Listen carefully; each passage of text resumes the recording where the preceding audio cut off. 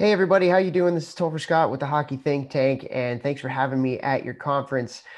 In my presentation today, I'm going to talk about creating connection within your program. And I'm a big believer that personal relationships is our most important job as coaches or as directors. So I'm going to talk a lot about building relationships, how we build relationships, why they're important, and ultimately how creating connection can lead to a better culture and how creating connection, I think, can lead to wins and losses at the end of the day as well. So I'm going to share my screen with you guys here now, put on a little bit of a slideshow, and we will get going. So I'm going to talk about creating connection in your organization or within your program. And the basic three things that I'm going to talk about here today is creating connection through the relationship of the coach to the player, from the player to the player, and also from the players and the whole organization to something bigger than themselves. And to start it off, we'll start with coach to player. And I think there's two basic questions that are really important to talk about when it comes to coach-player relationship. And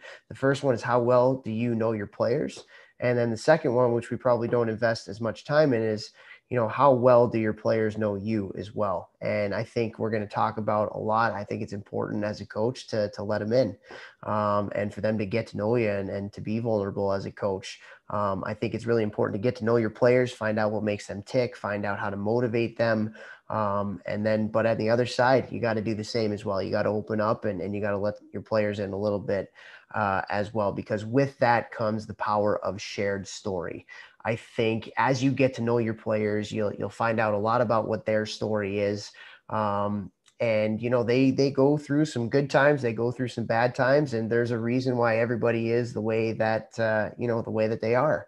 And with that story, I think you'll come to realize as a coach that you have gone through a lot of the same things and similar things that your players have gone through. So the more you have that shared story within, and you can talk about those things and help them to get through maybe some of the tough times through sharing some of the experiences that you've had on your own, I think that can really help to build that relationship, which will allow you to coach that player on just a better level. So to start it off, coach to player, I think, again, it's about letting them into who you are. The more they can get to know you, the better you'll be able to empathize with them and things like that. And what that does is three things. And number one, you have to be authentic. You have to be you. I think we've all had coaches who you always know they've been kind of playing an angle when they're talking to you to try to get you to do something that they want you. But I think players, they can see right through that. So you have to be you. I think it's a mistake that a lot of coaches make, especially coaches that aren't necessarily the hard drivers and disciplinarians, which a lot of us think we have to be as a coach. But I think you've seen that there's a lot of coaches out there that do things differently. Maybe they are more comfortable taking kids out to lunch, or pulling kids aside and having more positive conversations with them, and doing things like that rather than always being so hard. But sometimes as a coach, we think we need to be this hard driver, and a lot of times that doesn't work if it's not in your personality. So you got to be authentically you. Number two, you got to be vulnerable. You got to let them see the real you. I think the best coaches have a gift of being vulnerable and sharing some of the things that they've been through and really opening up to the players. I think it humanizes you as a coach to a certain extent as well. And, the players are more apt to kind of listen to you if they see you as a human being rather than just, you're the coach and you're supposed to make me a better hockey player. And then the last thing, you got to put yourself in your player's shoes. We were all at that age once. We've been through a lot of the same things that they're going through right now. And again, a lot of times as coaches, we instruct and we kind of talk at the players. But I think it's important as a coach, you got to ask questions. You got to see where the kids are coming from rather than always just instructing all the time, just asking questions about what they're seeing, what they're feeling, what they're going through. I think just the more you can develop that bond through putting yourself in their shoes and then empathizing with some of the situations that they're in, I just think it's a powerful, powerful thing. And you'll be much more able to coach a player that gets to know you and you get to know them really well, especially when the times are tough, which we'll get to. Now, building relationships, that is something that doesn't just happen. It takes a lot of work because there's a lot that goes into a player's story. And there's a lot that goes into getting to know that story of the players. And a lot of times we just kind of see the surface when the kids come to the rink. And I love this graphic here. You may know me, but you have no idea who I am. So what we see at the rink, like there's a reason why people are the way that they are. There's a reason why people act in a certain way. And as coaches, if we can dig a little deeper and get to know the why of why kids are acting certain ways or why they do things in a certain way, we can be better able to coach them as we shepherd them through their journey of being a hockey player. So I have on here, it takes intentional effort and preparation. I think the best coaches, they have what I call a communication plan. Every day they have 3 or 4 players that they need to reach out to, whether it's, a full on meeting, whether it's just, hey, how you doing? Whether it's just bringing them in to talk about something that isn't just hockey. I think they're just prepared and they have a plan of what they're going to do. And it's proactive versus reactionary communication, like I have on the slide here. I think, these coaches, it's just a simple way of saying it. They're proactive about it. A lot of times we're reactionary. If somebody does something bad, or if we need to hold somebody accountable, we'll bring them in and we'll talk to them, rather than, doing it on a semi-consistent basis where we're getting to know people on a different level. And I think that a lot of the best coaches, they have those plans and they do that. One of the things that I like to do, I like to watch a lot of documentaries on sports, and 2 really good ones there was one on ESPN Plus about Alabama football, and there was another one on ESPN Plus about Duke basketball. And at the beginning of every season, Coach Saban and Coach Krzyzewski, they bring, whether it's just the freshmen or their entire team, over to their house, and it just humanizes them. They're in the pool playing volleyball with Coach Krzyzewski's kids and grandkids. The Alabama football, they go to Coach Saban's lake house and they get to hang out with the family and do some tubing. And it just, again, it takes the pressure off, because there's a lot of pressure when you're playing at high stakes like these guys are playing.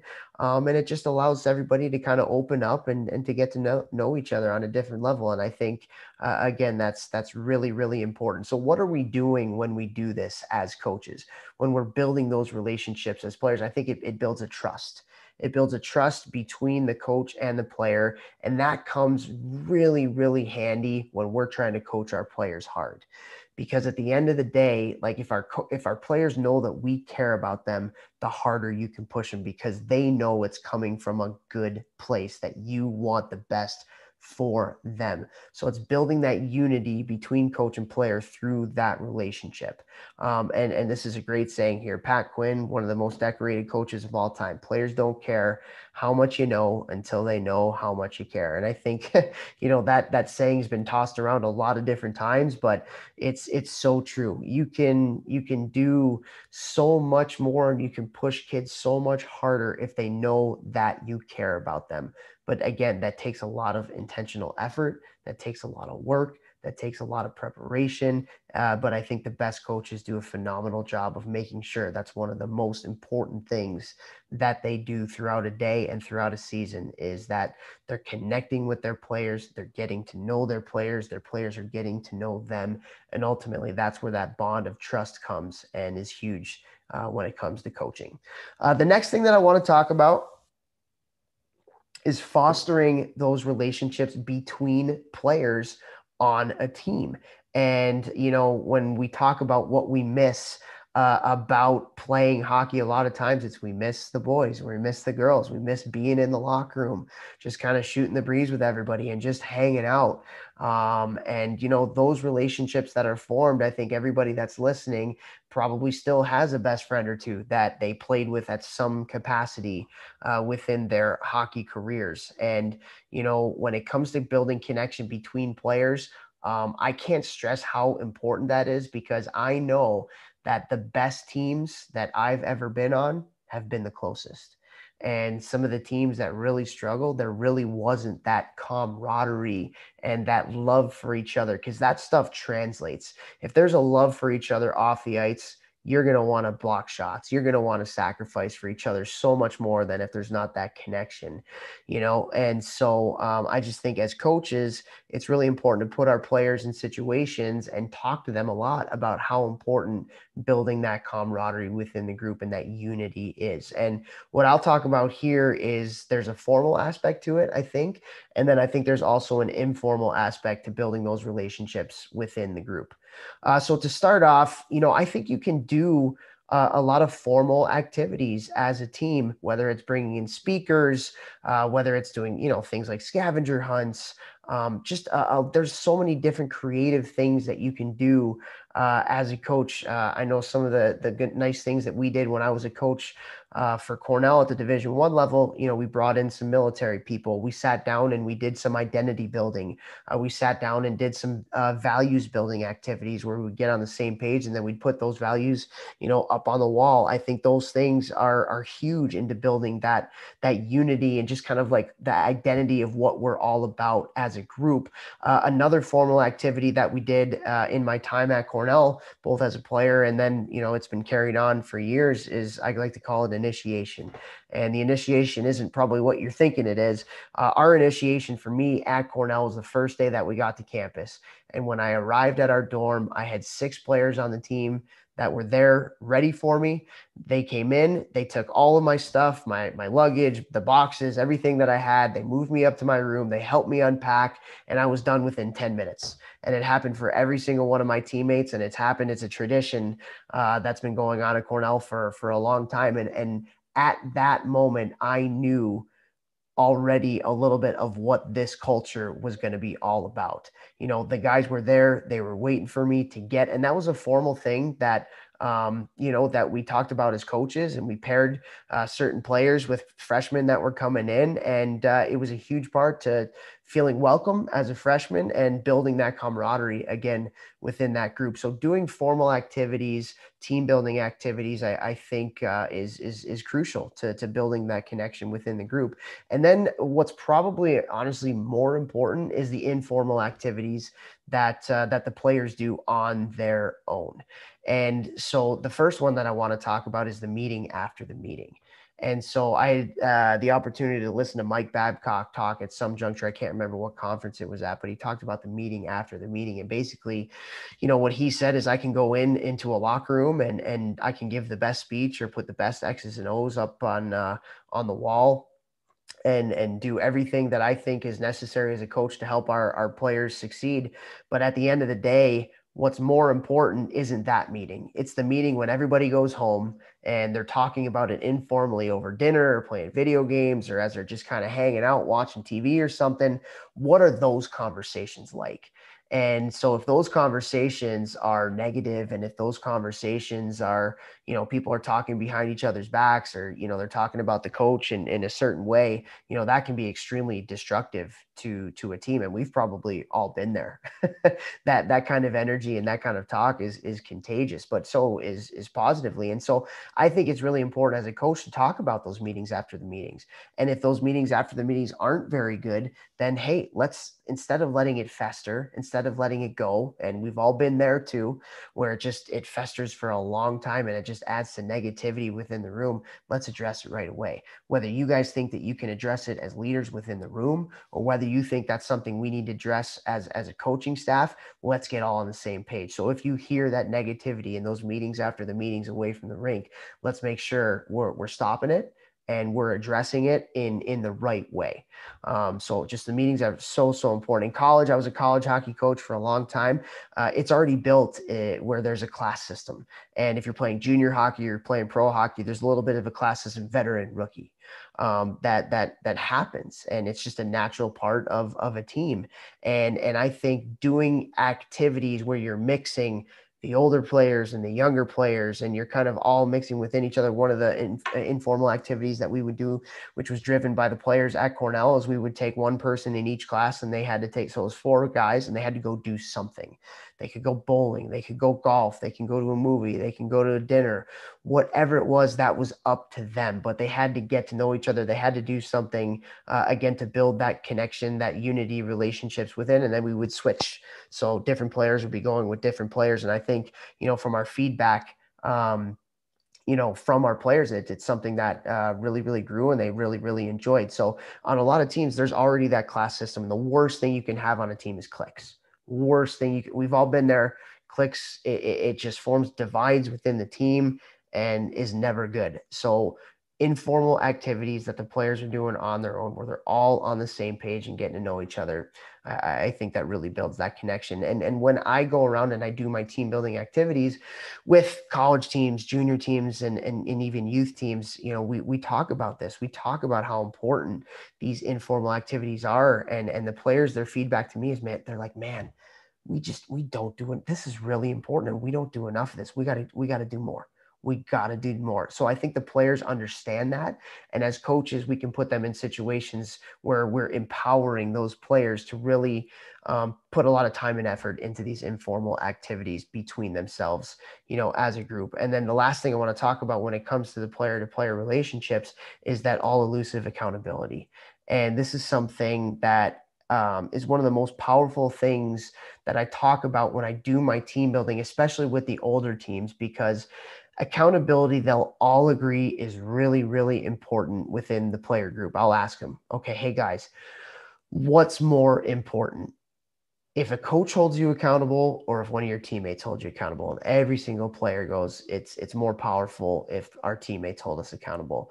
But hey, like that's really, really hard. It's hard to hold your teammates and best friends accountable and be hard on them and get into them if need be. But again, it's so much more powerful.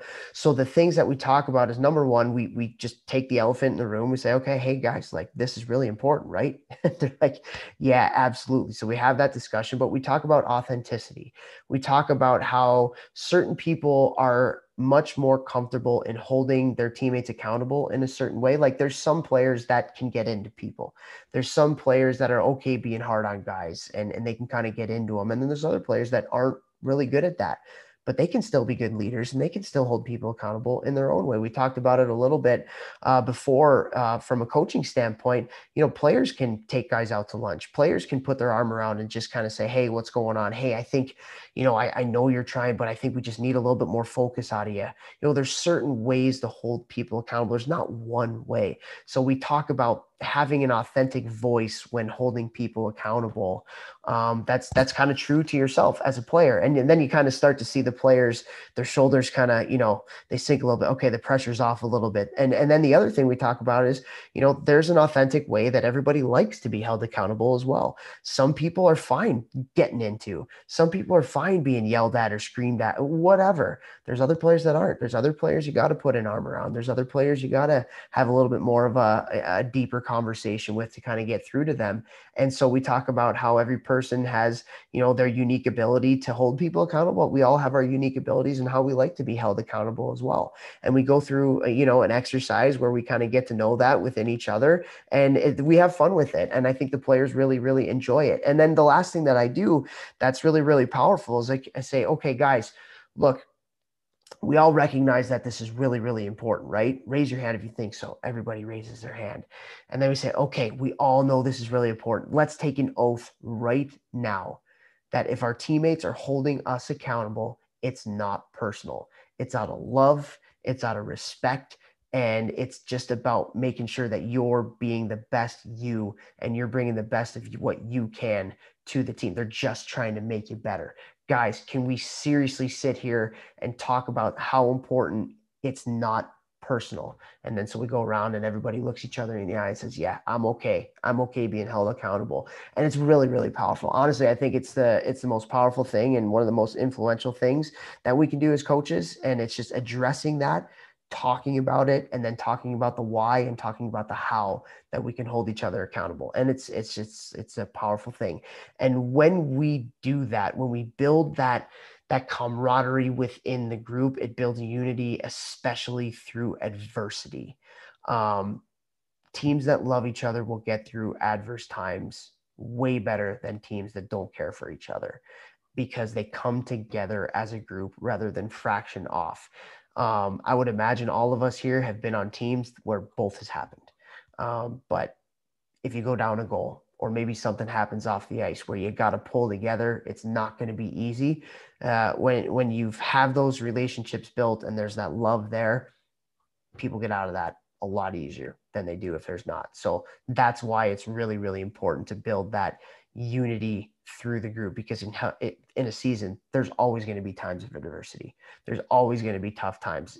Even Stanley Cup teams, they'll say that adversity was the best thing that happened to them throughout the season. So building those relationships helps you to get through that. And then the last thing that I'm going to talk about here,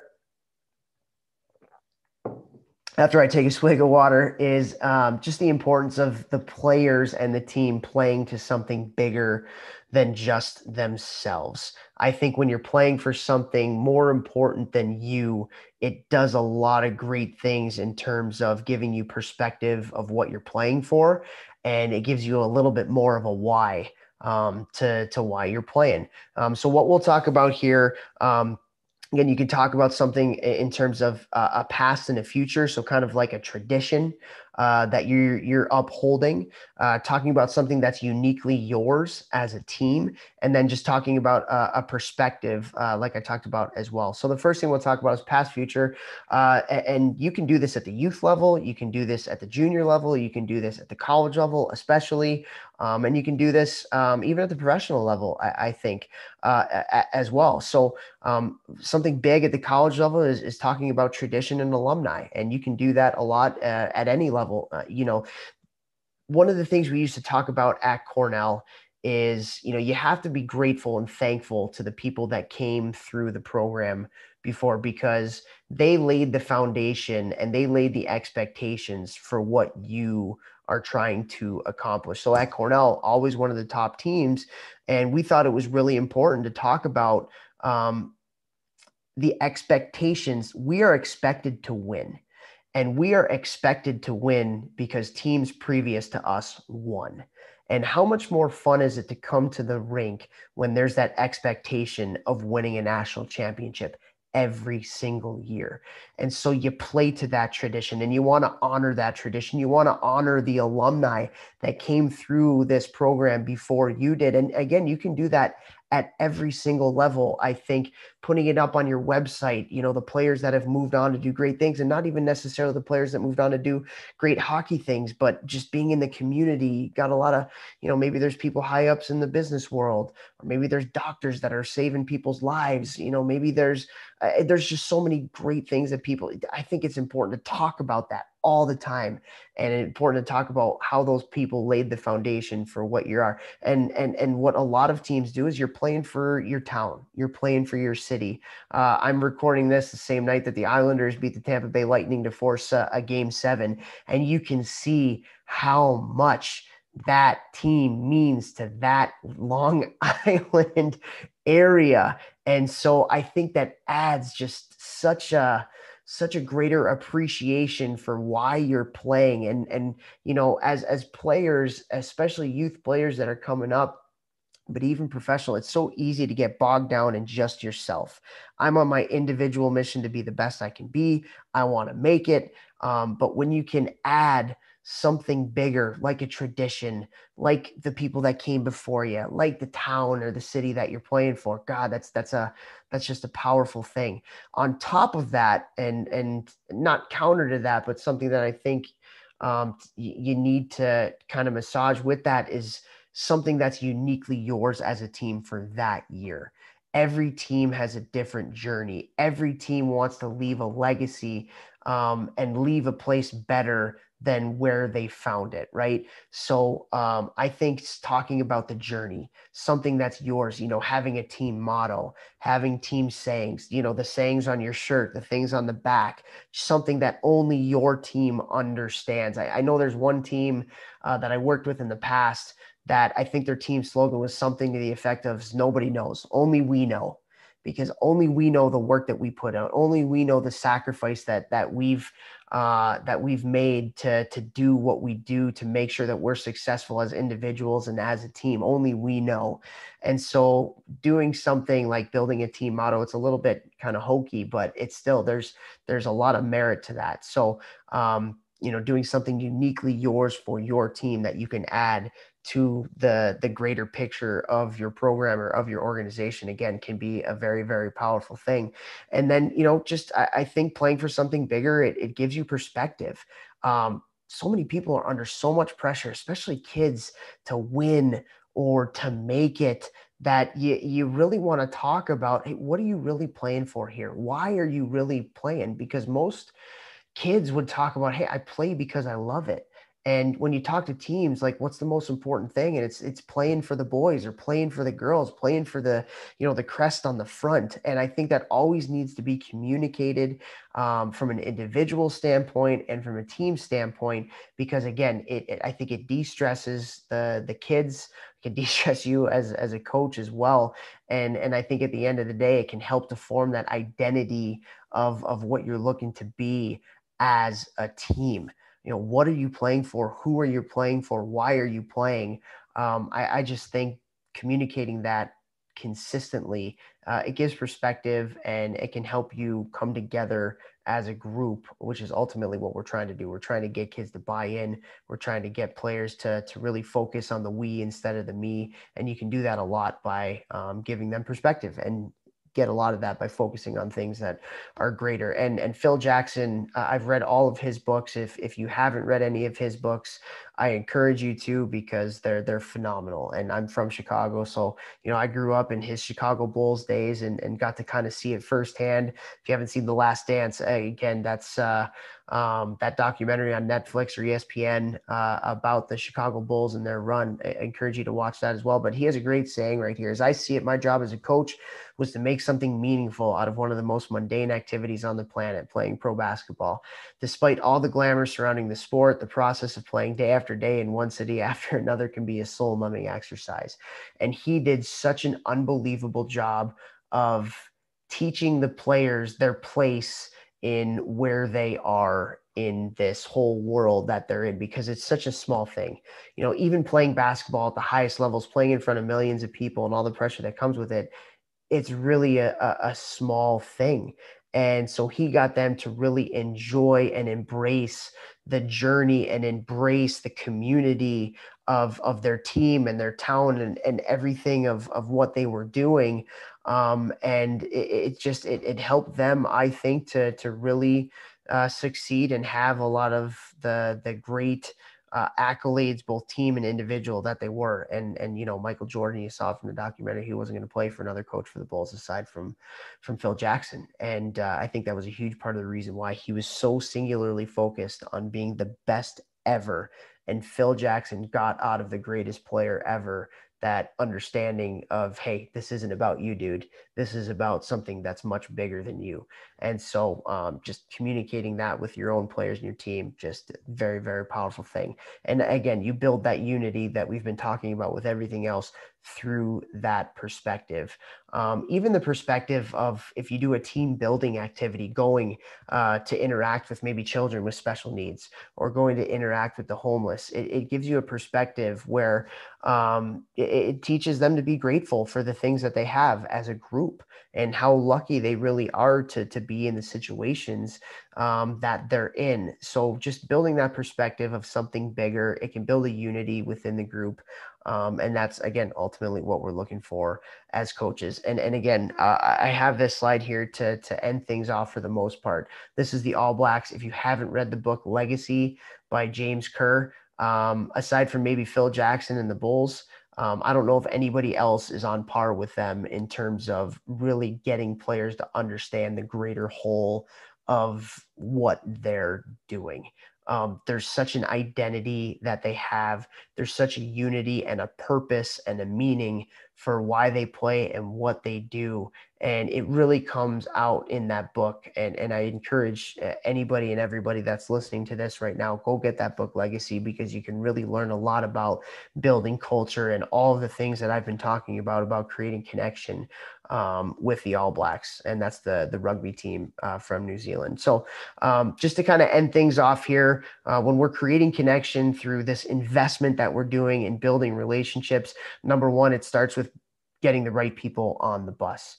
You want to have people within your organizations that really value those personal relationships. And it starts in the recruiting process, really getting to know the families, that you want to have a part that you want to have a part of your program. You want to get the right people on the bus. So it starts in recruiting. Number two, and we talked about it, you have to prepare. for your communication structures. Everybody should have a communication structure and a plan for how you're going to be reaching out to your players. And it's an investment. The work that you're putting in building this connection, it will, it's going to come through tenfold. The return on your investment in doing that, because you're going to build unity, you're going to build trust, and that's what we ultimately want to do. And then the last thing is, what is your why? I think as coaches, and I've had millions of conversations with coaches out there. If you ask a coach why they got into coaching, I would say 90 to 95% of the coaches that I've spoken to will say, because I want to have a positive impact on the players. Okay. And I will challenge every single coach that says that. Okay, prove it. How are you going to make a positive impact on the players? And I'm sure most people would say it's through building relationships, and it's very, very easy to say that. It's a lot more difficult to actually, like we were talking about, prepare and invest your time into doing it. It takes a lot of work. But if that is something that you think is the most important part of your job as an educator, as a mentor, as a coach, then I think you really have to put your money where your mouth is, and you really have to do the things that you say are important. And that's, again, it's not easy, but I think the best coaches that I've been able to interact with and talk to, from the NHL level all the way to the youth levels, that's something that they do very, very, very well. So I appreciate your time here today. Hopefully you got something out of this presentation here. I wanted to put my contact info on here. My email's up there, topher@thehockeythinktank.com. I'm very active on social media, on Twitter, at Topher Scott. And actually, this is, I need to change this. It's actually at the Hockey Think Tank now. So I forgot to change this slide. I just recently did that. But my Twitter handle is at the Hockey Think Tank. My Instagram is Hockey Think Tank as well. And then I do a podcast with my cousin, who was a professional hockey player back in the day, and now he trains professional hockey players all the way to youth players off the ice. We do a podcast called the Hockey Think Tank Podcast. We've been doing it for a couple of years now. We've brought on great guests, and we talk about a lot of the things that we talked about here. Just trying to add as much education and inspiration to the hockey world as we can. So check that out as well. Feel free to reach out. I'm available to you at any time. I love having conversations with people. I want to get better as well. So if you have feedback on this conversation, or this presentation, or you want to have a conversation, please feel free to reach out at any time. So I very, very much appreciate all your time. Hopefully you get some more out of some of these other presentations as well. And best of luck as you head into your seasons.